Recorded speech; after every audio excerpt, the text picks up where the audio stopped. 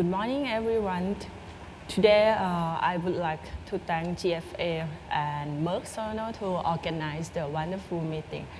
And the second person that I would like to thank is Dr. Thiraphon, because he made me confused in the morning.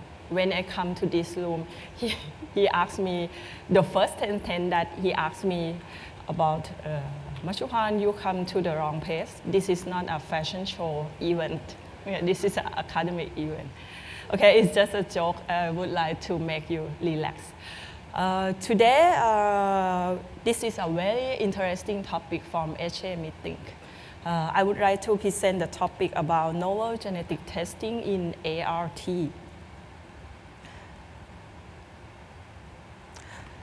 I would like to categorize the topic into two parts. The first part, we start with the next generation sequencing technology.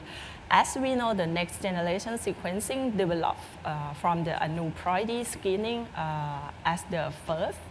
And after that, we move to the single gene disorder, and also we can detect the de novo mutation with this technology. But we have a lot of companies to create this platform. We have to know the objective of your patient that you want to detect. You have to choose the optimized platform for that. And that's why I would like to present the update data about the result of next generation sequencing in both PGS and PGD objective. Let's start with the next generation sequencing. And after that, we will move to the second part of the genetic testing, how to improve the outcome and how to select the genetic method.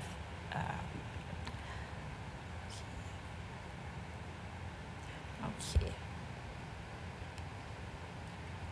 The first topic, we will talk about the frequency of aneuploidy status of day 5 and day 6 blastocyst accessed by NGS method. As we know that the embryo with the highest morphology score have a higher U-point rate if you compare to the lower quality embryo. In the IVF cycle, you will have the cohort of the embryo that are synchronous in development. And trophectoderm biopsy also can do on day 5 or day 6 post-fertilization.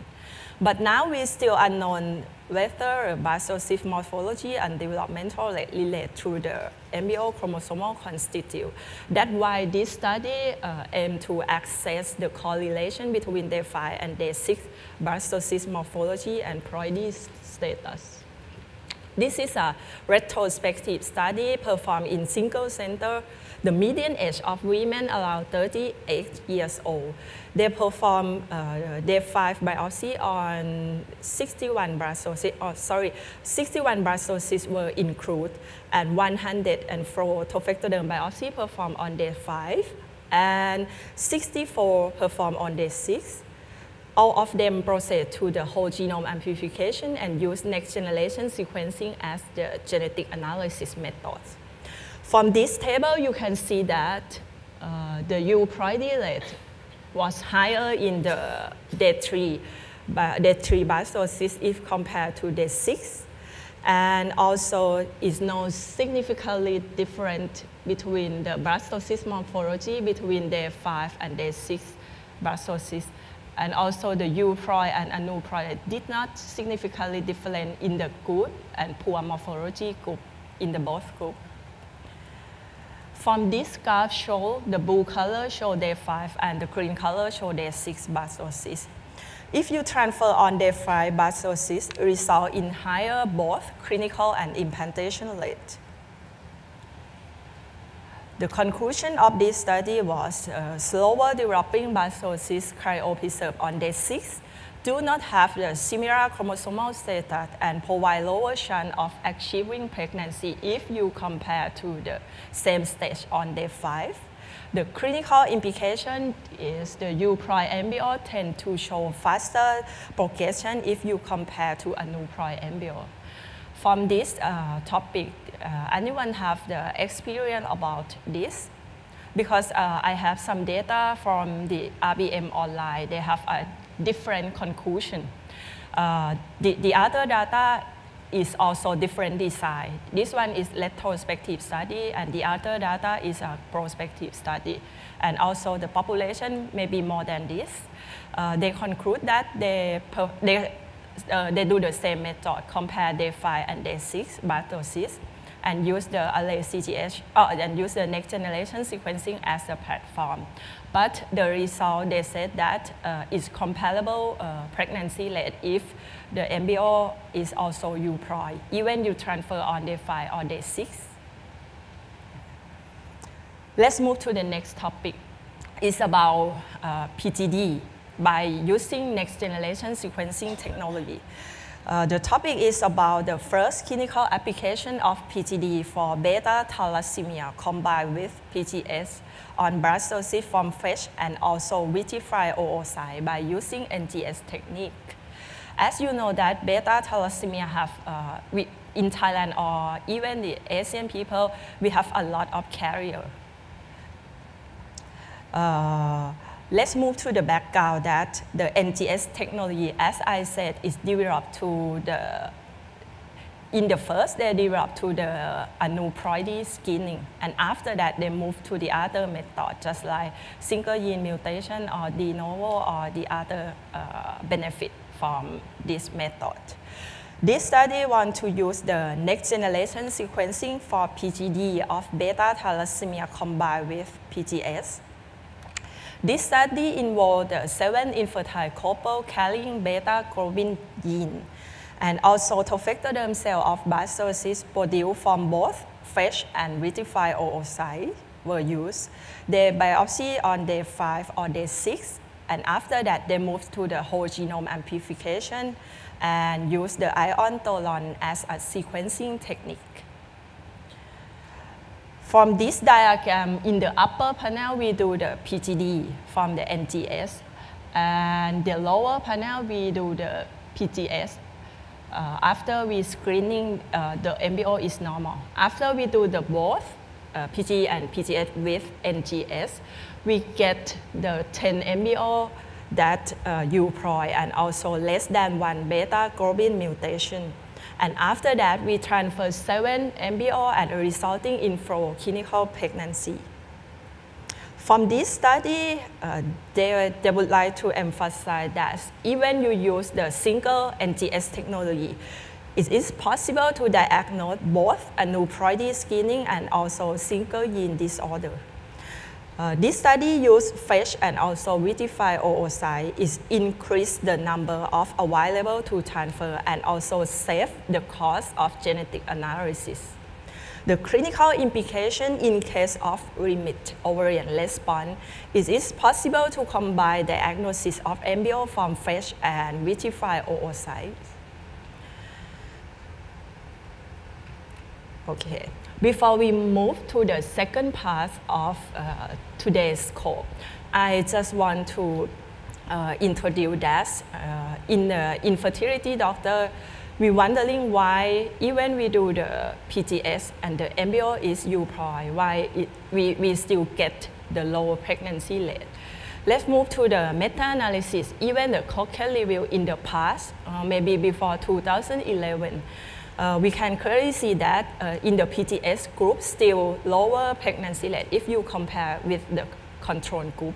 We analyzed to all of the paper that they recruit in the meta-analysis that they always do the biopsy on day 3, and also the genetic analysis method still use the FISH technique.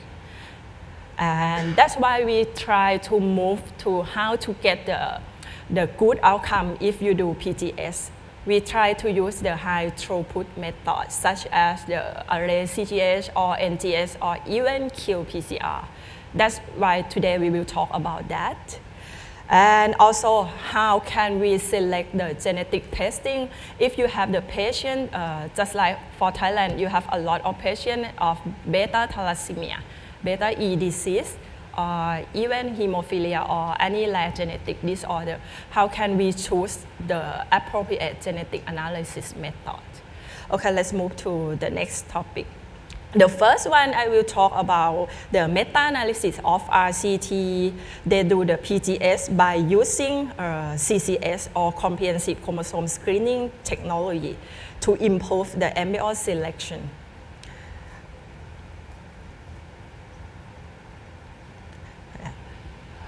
From this study, they recruit the RCT that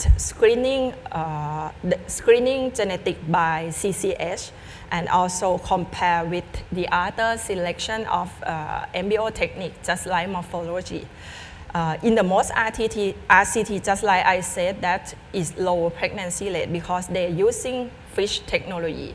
It's a lot of limitation, just like the technical error or subjective interpretation. However, whether PGD-CCS improve embryo selection in IVF remain unclear until now. The aim of this meta-analysis want to determine whether the use of PGS-CCS technique to improve the embryo selection in IVF cycle. This meta-analysis recruit RCT that published before January 2015. All of the RCT eligible to compare PGD-CCS with the other method of embryo selection. The outcome, all of them compared with were clinical and also sustained implantation rate. 267 embryo transfer after PGD-CCS compared with 383 use the selection method by only morphology alone. This table shows that the 3 RCT that we met the full criteria. We select from the 750 articles. For the first one is the paper from Yang. He may be a group of Chinese California. They use array CGH as a platform compared with the maybe morphology look good, only single embryo transfer. And the second and third one from the same clinic in New Jersey. They use the qPCR as a genetic analysis method. From this table, you can clearly see that it's significantly higher clinical implantation rate when compared with morphological base alone. You can see the risk ratio is 1.29. Even the sustained implantation rate.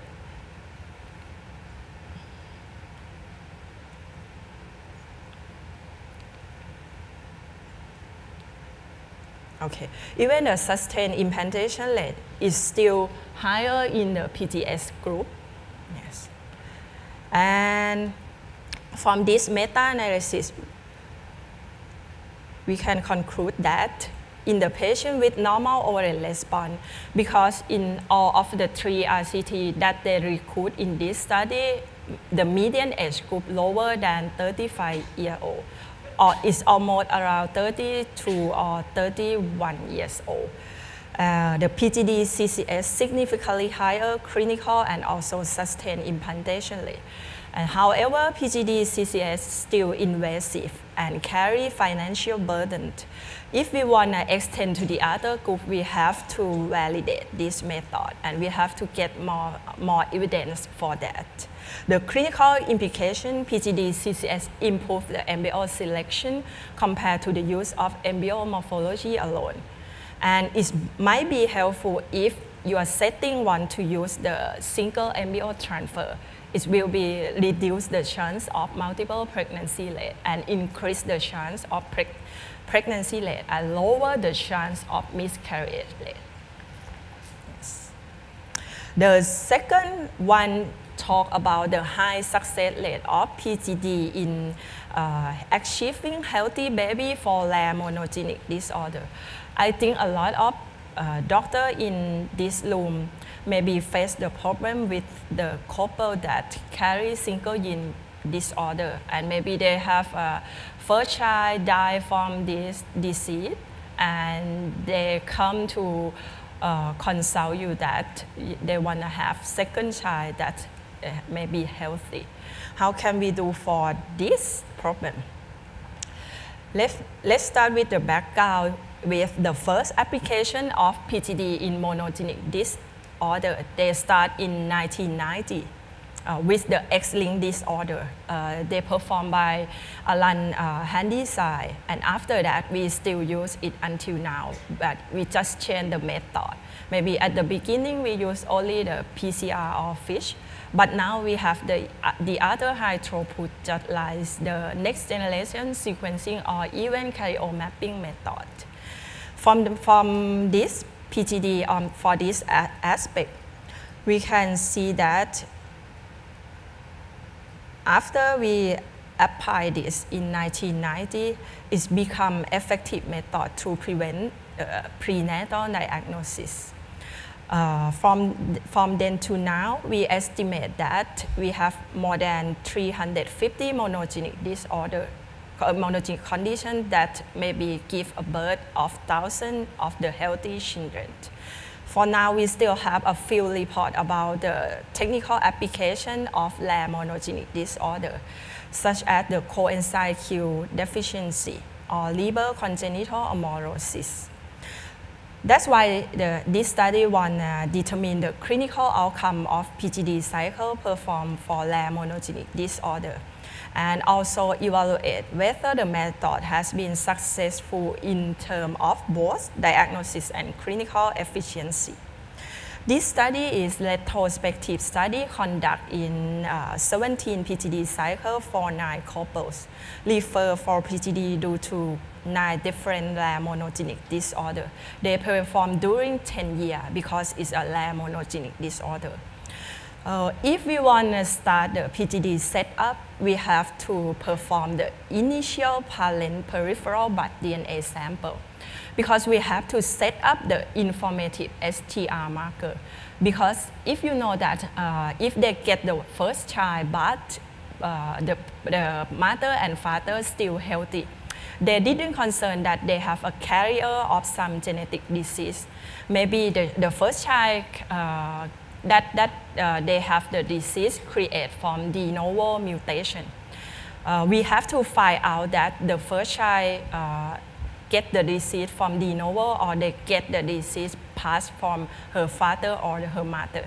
That's why we have to establish the STR marker first. We want to know that disease passed from the parent or is created by themselves. The PGD also performed on both day 3 and day 5 biopsy, and mutation analysis performed by PCR RFLP method and polymorphic STR marker. From the HA guideline, they suggest that you have to use at least 3 markers.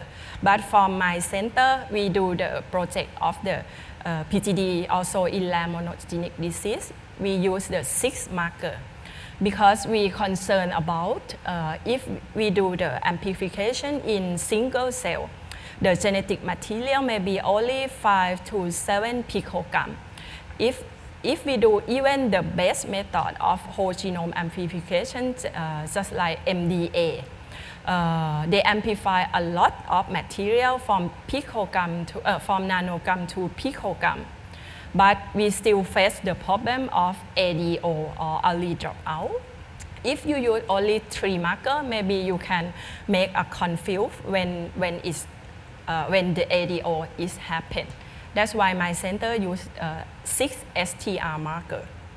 Yes. From this table shows some of the rare monogenic disorders, just like the coenzyme Q10 Lafora disease, liver, Fraser, or Ehlers-Danlos disease.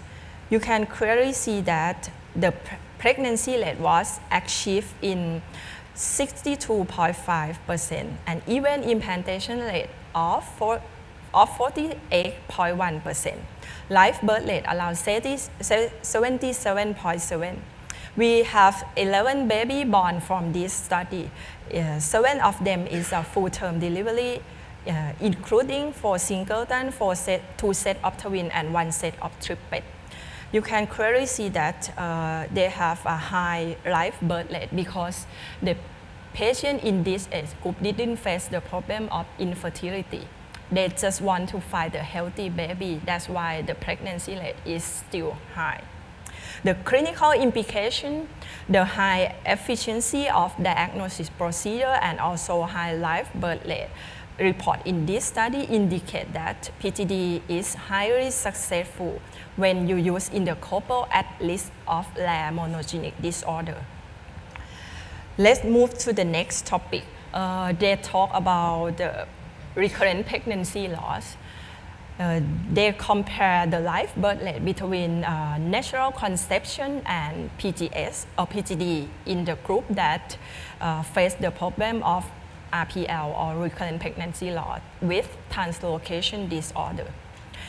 As we know, the established cause of recurrent pregnancy loss includes uterine anomaly or antiphospholipid syndrome, even the chromosomal abnormality, especially translocation.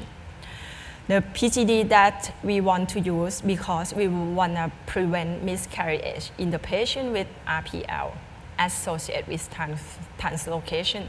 But now they don't have a cohort study conduct to compare live birth rate in the patient matched for the age and the number of previous miscarriage. The aim of this study want to determine whether PTD improve the live birth rate compared to natural conception in the special group of the patient with recurrent pregnancy loss associated with translocation. This study is a cohort study they performed during 2010 and 2013. They follow up pregnancy until 2014.